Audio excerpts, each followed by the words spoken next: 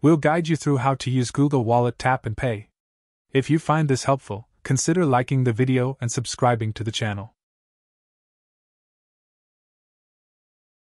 Using Google Wallet to pay in store is very straightforward. You can use Google Wallet to pay whenever you see the contactless or Google Pay symbols. To pay with Google Wallet on your mobile, you need to unlock your phone and hold it to the reader, just like you would with a normal debit or credit card. You will know if and when your payment has been successful when you see the success tick on your phone.